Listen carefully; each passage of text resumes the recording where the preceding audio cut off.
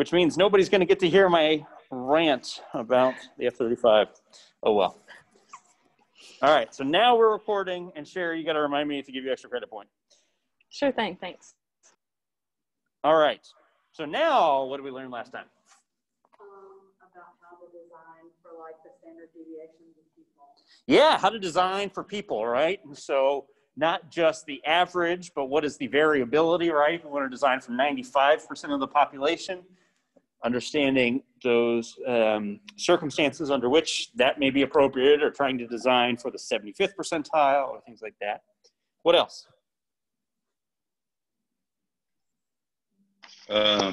One of the key factors into determining human size seems to be more military driven. We have more data points with the military than we do with actual civilians, which can kind of skew. Yeah, exactly. It's so much easier for us to get that military data because part of the in-processing is getting all those measurements, right? And so a lot of our understanding about the averages for human beings comes from that military population. And so there is going to be a little bit of a selection bias for that. But we do try to extend those models to the civilian population. Good. What else?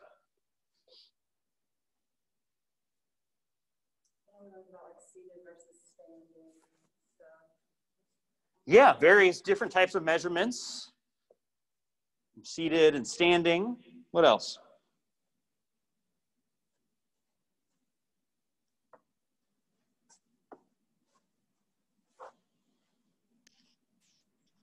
I like the part about the link analysis, where Yeah. designing like things or things that get used either in a sequence or just together are put to where you can, it's designed so that that is easily accessible. Exactly, yeah. So if we have 4 controls and you use A and C a lot together, kind of A and B, but B and D a lot together, right? Maybe it makes sense to now put A and C close to each other and then B and D close to each other, right? Because if the width of this connection is how frequently you jump from one to the other, you're wasting a lot of time by going cross room like this or cross instrument panel like that. And so you can reorganize the display, the controls, etc., in a much more useful manner. Questions about what we covered last time?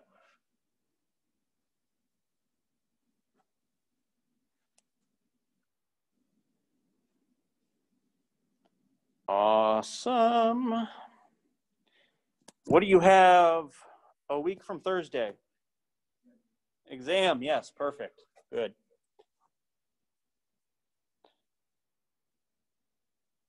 All right, here's your fun fact of the day. Bananas are curved because they try to grow towards the sun.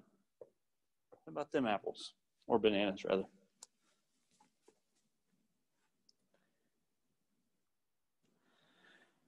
All right, so today we're starting off by talking about the musculoskeletal system, right? A lot of what we're going to be talking about today, Thursday, and maybe next week is kind of the biomechanics of work, right? We've already talked a little bit about the measuring of the body, but now we're going to be talking about the actual biomechanics, right? And so when we talk about the musculoskeletal system, we're talking about bones, muscles, and connective tissues. Those connective tissues are things like ligaments, tendons, fascia, cartilage, etc.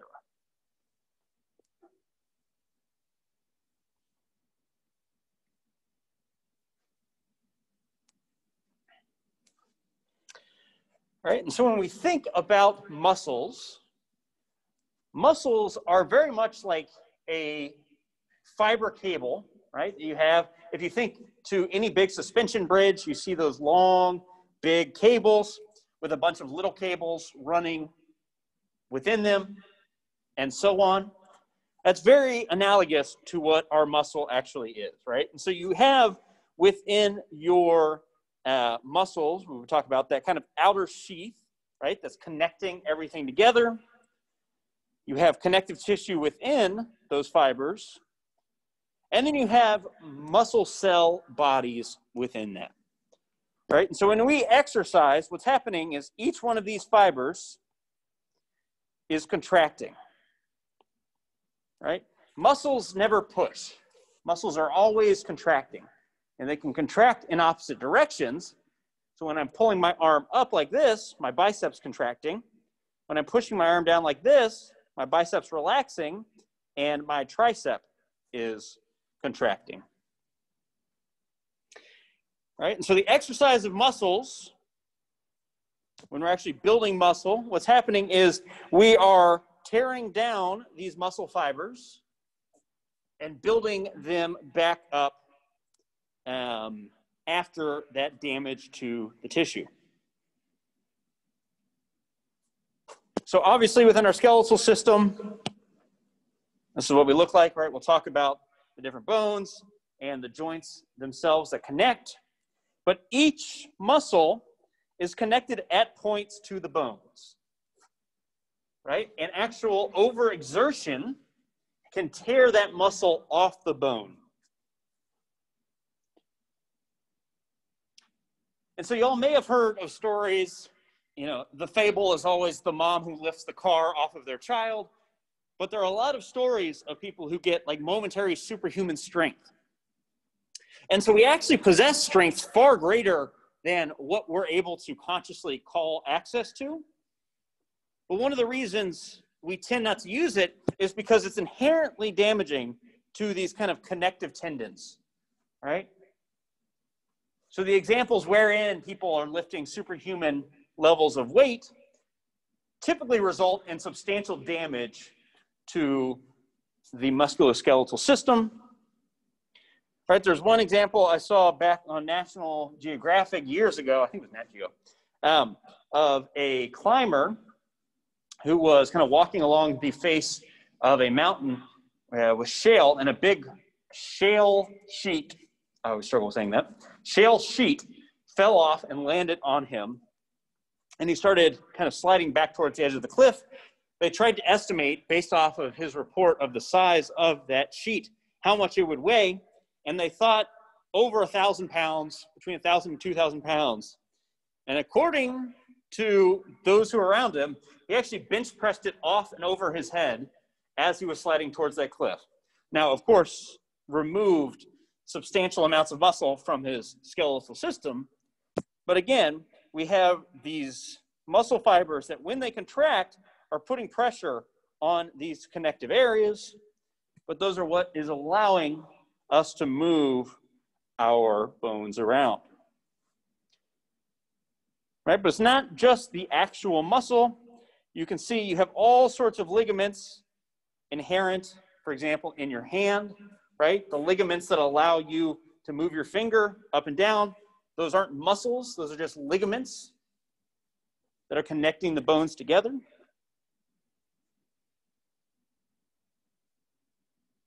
And then for our joints, we have several different types of joints. So I can move, there we go. Several different types of joints. One would be a plane joint. So you can think about the plane joint as being the joint between the vertebrae in your spine, right? You have bone on top, bone on the bottom, and then in between, we have fluid-filled sacs that allow it to move around. And so what they do when they fuse your spine, if you've ever heard of spinal fusion, is they literally just put a rod in between those bones to prevent that joint from moving around.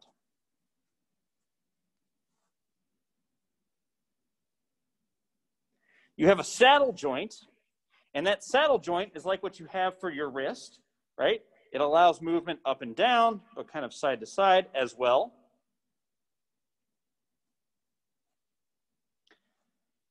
You have a hinge joint, and the hinge joint would be more like what you have in your knee. I don't know if I can get away far enough here to show for people on camera, but just moving back and forth, right? It's hinging on that point of your knee.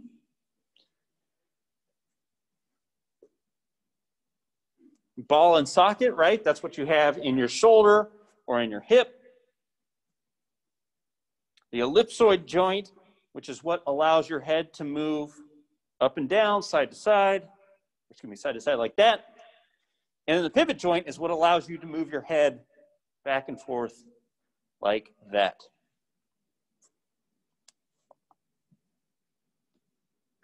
And so all of these are combining into the musculoskeletal system. There we go. And so in your body, you have 206 bones that change their structure, size, shape, density over time for a variety of reasons, but also because of load put on the bones.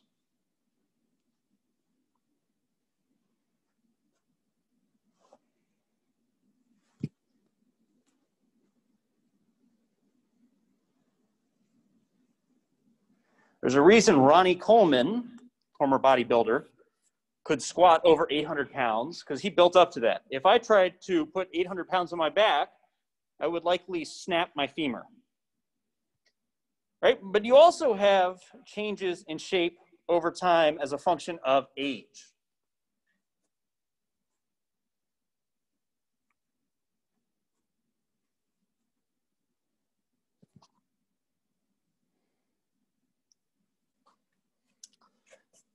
And so at every joint, you have 2 or more bones connected to each other.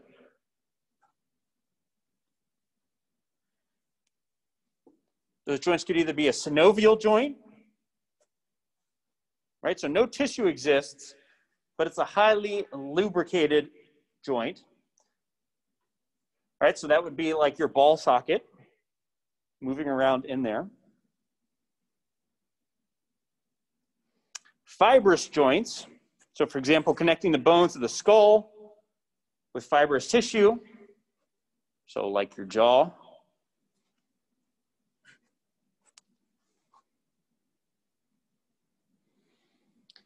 And then you have cartilaginous, right, or using cartilage.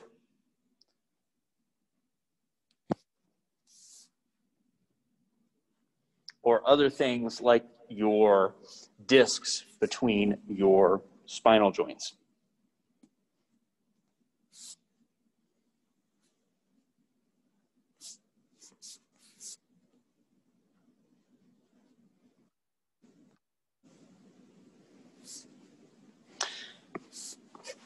And joints can be no mobility joints, right? And so if you think about the seam of your skull, that's 2 separate bone plates coming together.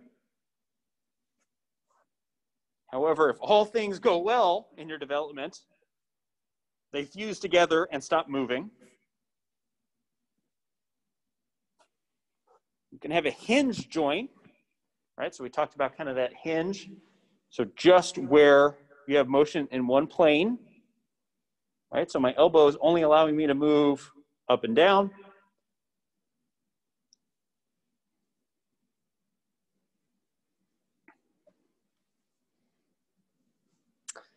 You have pivot joints that allow you to move 2 degrees of freedom. So for example, up and down and left to right.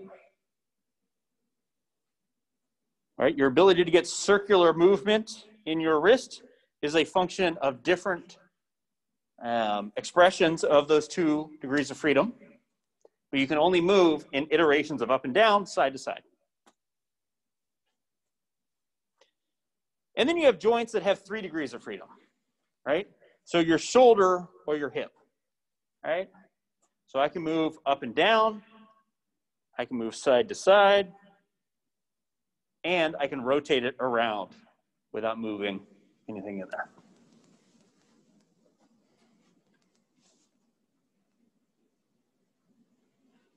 So when I say degrees of freedom, that simply means essentially directions it can move.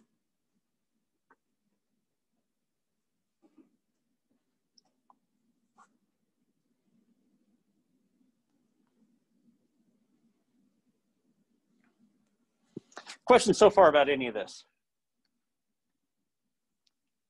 Pretty straightforward. Cool. So you have about 700 muscles in the human body, which accounts for roughly half your body weight.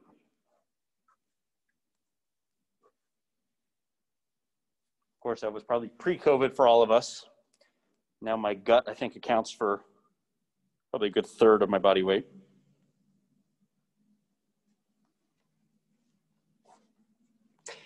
And they account for about half of your energy consumption. The more you use the muscles, though, the more energy they are consuming. Right? This is one of the reasons why weightlifting, even if you're not getting your cardiovascular system working all that much more, can still burn calories because of the amount of energy associated with exercising those muscles. That's why me standing up for class is burning more calories than me sitting down, because the variety of muscles required to maintain posture and a standing position is requiring energy consumption. So like I said, they're made from bundles of nerve fibers, connective tissues, and nerves.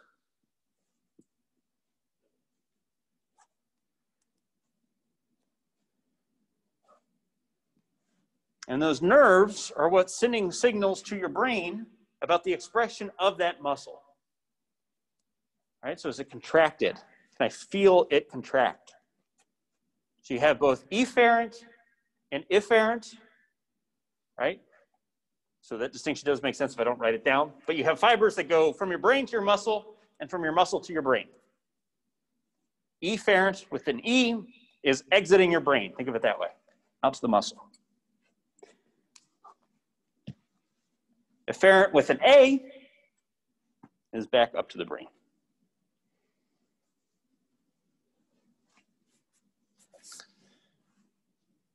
And so, as I said, the first day of class, I do Brazilian Jiu-Jitsu, right? And one of the principles of Brazilian Jiu-Jitsu is trying to put people in positions that hurt or would do damage, right? And so there are a variety of different types of what we call submissions, but one of them would be like what we call an arm lock, right?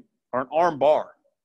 So the idea is that somebody would put a fulcrum underneath my elbow and stretch out my arm. And when that happens, I can feel stretching and pain signals coming from my muscle saying I'm being hyperextended, right?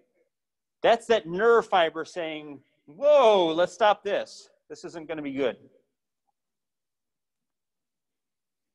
But you tend not to have those nerve fibers on various ligaments, like your MCL or ACL.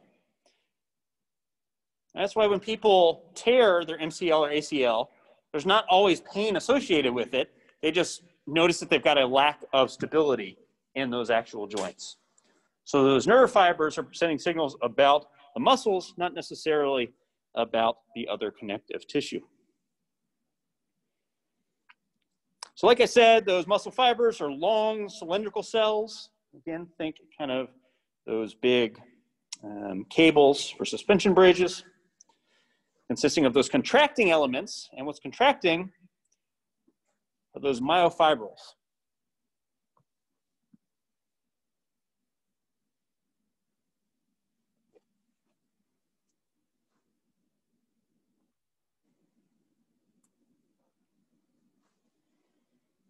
All right, so we're going to talk about various models of movement, things like recommended weightlifting limits. So when a body's not in motion, we can describe it as being in a state of static equilibrium.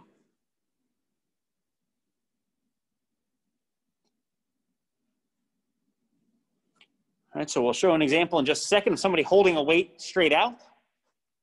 We're using that static model to understand the various forces on the body.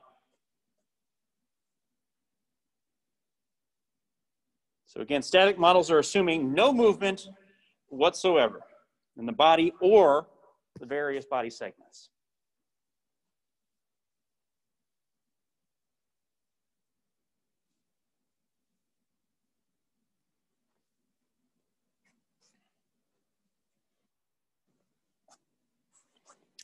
So here is an example of a single segment planar static model wherein you can see all the different forces expressed by somebody holding, we'll call this a dumbbell over here. See, the fulcrum is right at that point where the two bones connect. You have a certain force, which is represented by the mass of this dumbbell. You have that direction of force. And if you go back to high school physics, you remember, closer you get to the fulcrum, the less force exhibited or would be necessary to equate what you have at the end of that fulcrum. And so you can see that the muscle fibers are contracting up to try and counteract this dumbbell.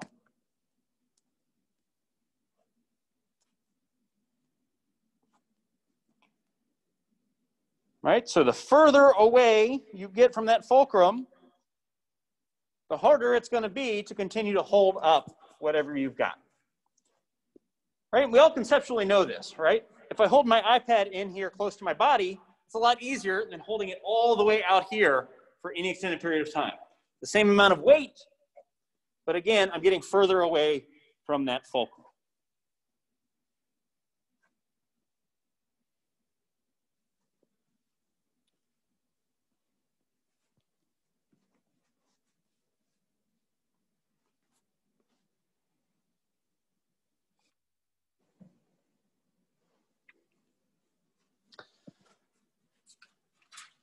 And so there are going to be a variety of things we're going to talk about today which can contribute to those lower back injuries, right? But if you think about the fact that the further away you get from something, the more force is required to maintain its position in space.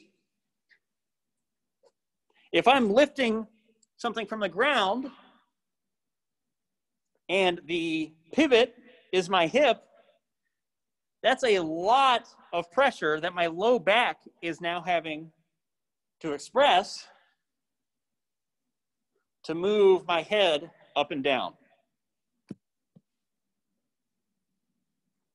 Right? So lower back injuries are one of the most prevalent and costly forms of musculoskeletal disorders in industry. They account for about 1/3 of all worker comp claims and cost an estimated between $30 and $66 billion in the US alone every year.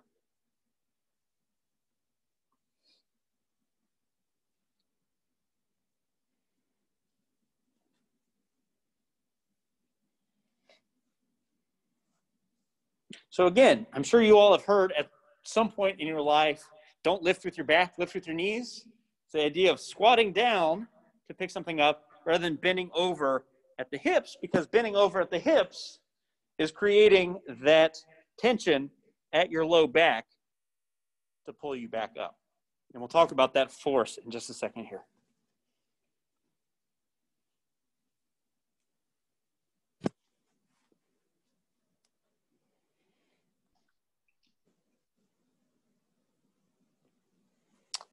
And so you can actually calculate that load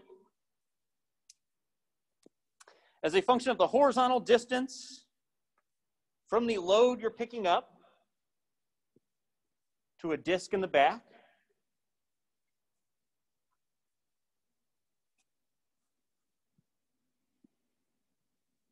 And B, the horizontal distance from the center of the mass of the torso to that disc.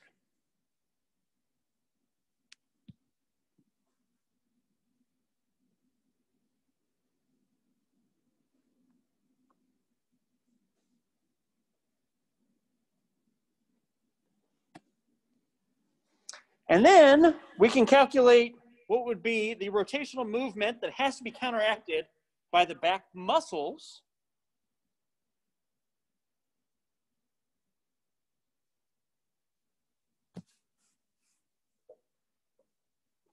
accordingly. And we will show an example of this in just a second here.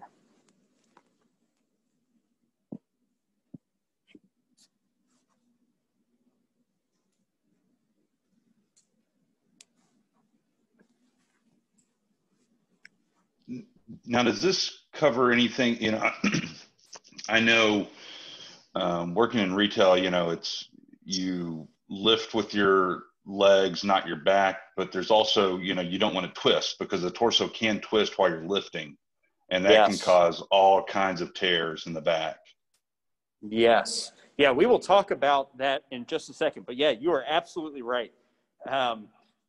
Which always reminds me of my favorite scene from Family Guy, where he's talking about lifting heavy things. And he says, the key to lifting any heavy thing is lift with your legs straight in an upward jerking motion with your back. Yes. Don't do that. Yeah, there are a whole bunch of things that are going to contribute here. Right? And so that muscle force required to create that movement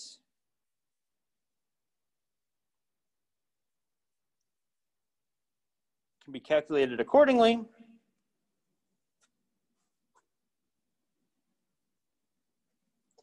And if we were to create a circumstance wherein somebody had to lift, there we are, something with the horizontal distance from that load you're lifting to a disc in the back of 40 centimeters, right, 1.5 feet. That's not that far away from your body. And B, 20 centimeters, so from your center of mass to that disc. We find that the force required by the muscle is about 8 times the load weight and 4 times the torso weight combined.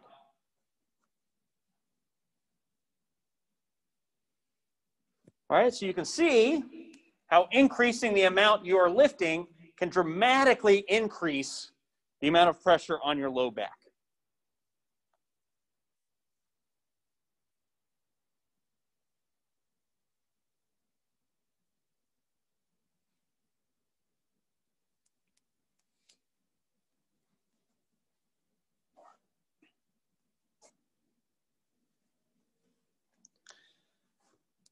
One of the biggest problems of this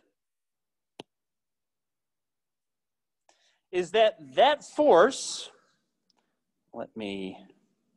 this is going to be somebody's spine. Just pretend this is very anatomically correct. If somebody is lifting, right, those muscles are contracting on their back, but because these are discs and not a stable, static bone, it's putting pressure on these fluid-filled sacs between, we call them discs, between each of your vertebrae.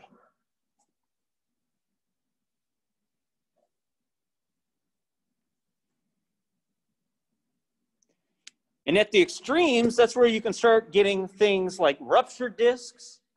So essentially these fluid-filled discs break like a balloon. You could also have a slip disc, right? So the pressure forces that disc essentially out the back or out the front.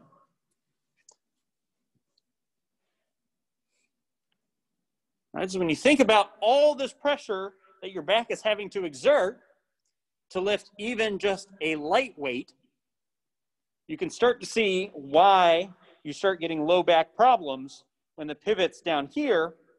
All that pressure is being put on that low back.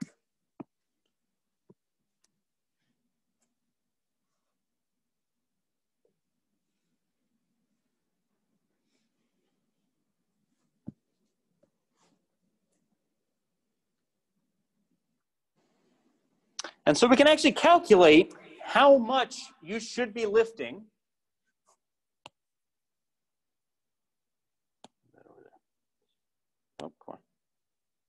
We can calculate how much you should be lifting with this recommended weight limit equation. And that recommended weight limit is task specific, right? And so it's saying for a for a normal healthy worker,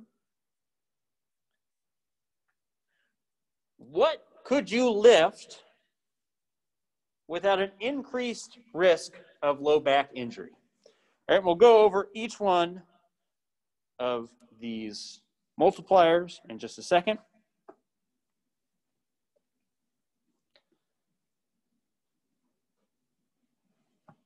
But when you start doing this equation, you start getting stupidly low numbers. And I say stupidly low numbers off of my own bias.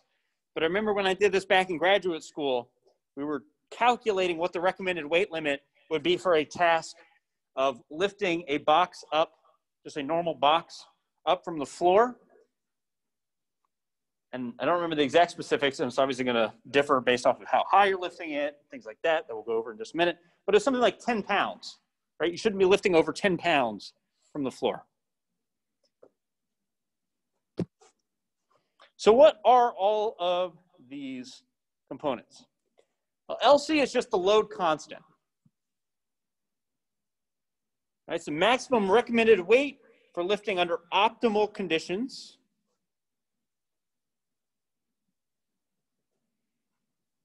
So it's essentially a max, right? So it would be symmetric lifting. So you don't have something that's asymmetrical or kind of clunky. You're not trying to lift a sofa. It's kind of rocking back and forth and putting side pressure on you. With, as Denny said, no twisting.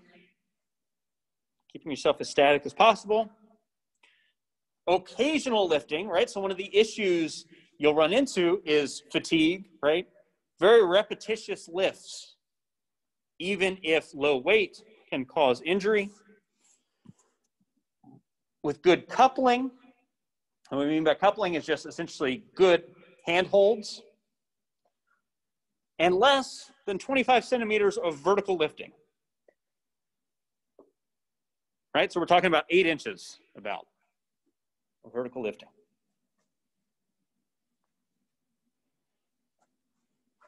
So that's our load constant. That's under ideal circumstances, what's the most we could lift. And now everything hereafter is reducing that amount. So first thing we have is a horizontal multiplier, which is just reflecting that disk compression force increases as the horizontal distance between the load and the spine increases, right? The closer that load is to my trunk, to my torso, to my spine, the better. The further I get out, the more pressure it's going to require on my back.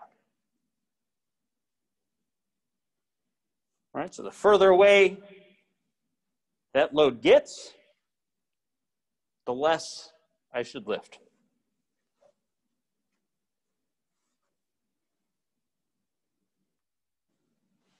We then have a vertical multiplier.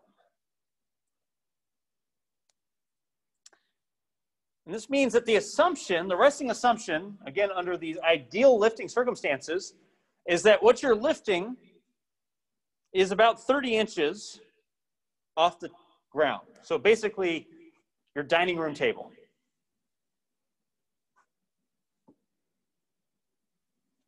Lifting from the floor or lifting from higher up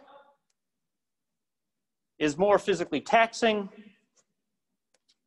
and thus will reduce the amount you can lift.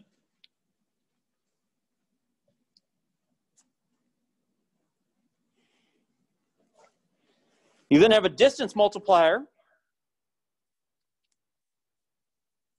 So the further you have to lift something, the less that thing should weigh.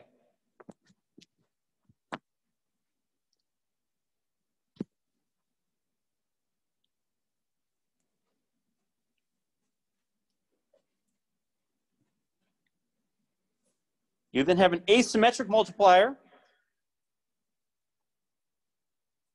Right? So when you have something that is requiring some degree of twisting or kind of asymmetry in what you're lifting, that should dramatically reduce the weight as well, right? Because you're getting into a problem anytime you are providing your body with asymmetric loads on it. That's when things start getting hairy.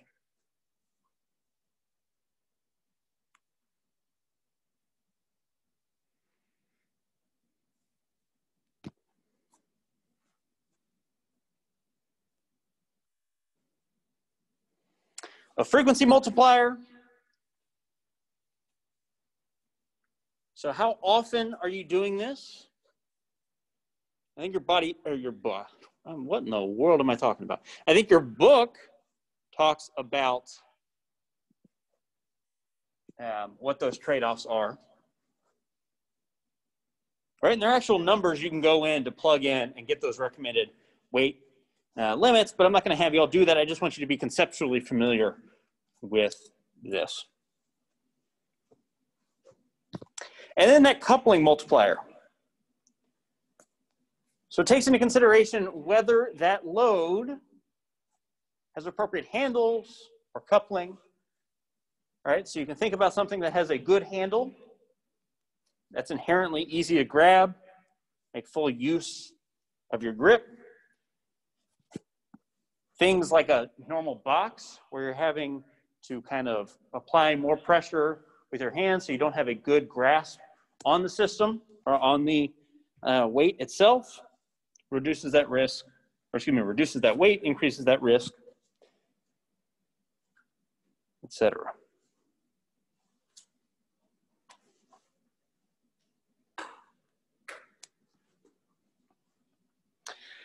So once you plug all of that in, you'll get your recommended weight limits. And from there, we can analyze different lifts in a workplace environment. And so we will put the actual lift over that recommended weight limit and get that lifting index.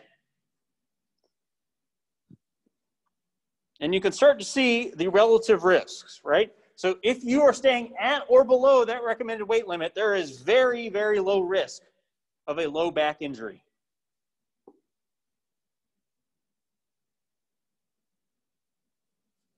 When you start getting over 1, the recommendation is that you're paying attention to any sort of kind of extreme postures that somebody may take.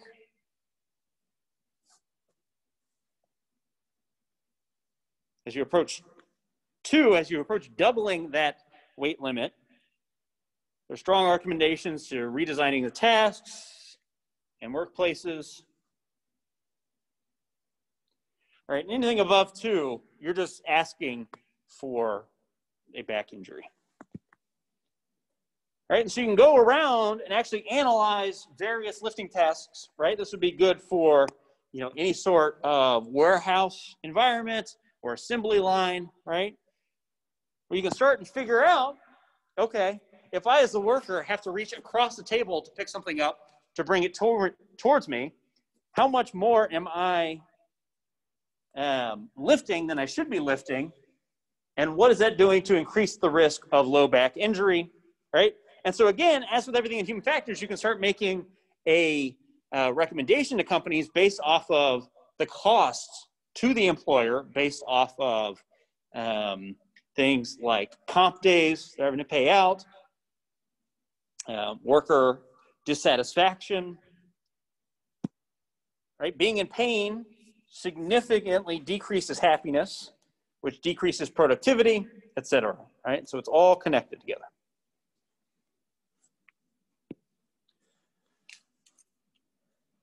Questions about anything we've covered so far today?